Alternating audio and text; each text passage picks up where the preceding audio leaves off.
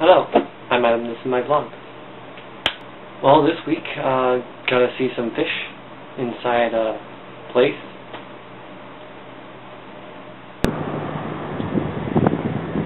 I don't know if this camera can pick it up, but if you can see it, there are fish, lots of them in the water,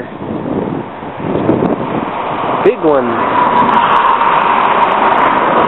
And I attempted to build a Stirling engine, but I haven't actually gotten all the pieces together yet.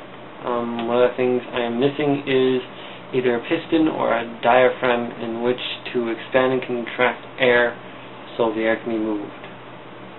I found everything else. I figure I'm going to do a basic one to start. Got these cans I picked up from somewhere and just tear them apart, and they'll be recycled anyway, so they're not lost to the people I borrowed them from. But for the starter, you got the can, you have your first chamber, and that's really my biggest problem with my low temperature Stirling engine. A low temperature Stirling engine usually has a bigger surface area, so more temperature can be changed inside the chamber. This metal problem is, this is plastic, and the plastic will most likely melt because of the temperature difference, so this might work, I'm not sure. I just need to get another part for this, which after I get another can open, I should be able to put that together.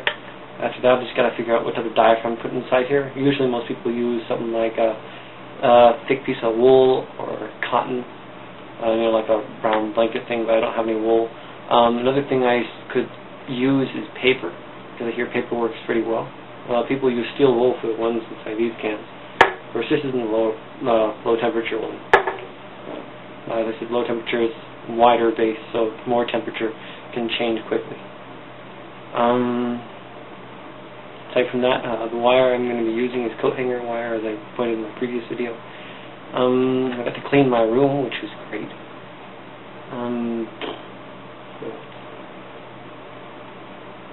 Aside from that, I've been somewhat bored because I haven't been able to do anything.